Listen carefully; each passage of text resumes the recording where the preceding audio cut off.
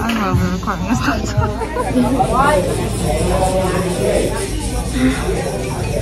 It's like the end of the day. And I just want to finish these nail sculptures. This is the first time I ever did acrylic on a nail form. Huh? Alright, let me finish. Oh, let me show y'all.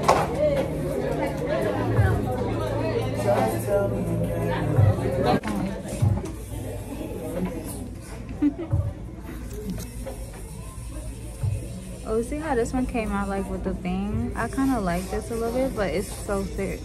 So I need a drill. This one don't have nothing on it yet, but I'm gonna start cutting. So I cut this one to make it like a ballerina slipper, and this one is coffin. But I want to follow this a little bit more. It's not even coffin, this is like tapered square. Unless it's roses or like a skull or something. That kind of thing. Okay, so I can finally talk now after you guys seen all the nail things like sped up. That was like my third time actually trying a full set on like the fake fingers.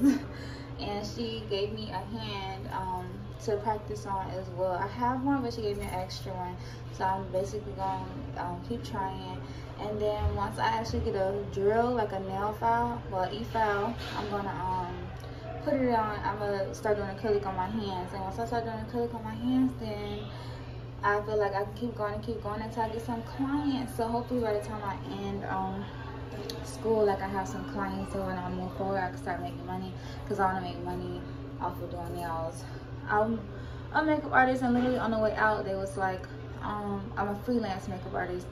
They was like, oh, you do your own makeup? I'm like, yeah. Well, he said you do your own eyebrows. I'm like, yeah, I do. But that is like perfect, because I was just thinking, I'm like, you know, I need to make some money. Like, I need to be doing my craft, what I love. And thank God my baby's father is really supportive, so I was able to make this step to push and do this and not have to work, you know what I mean? So, because I don't think I could be pregnant, do this and work, like, and have a 5-year-old daughter. So I'm not gonna say that.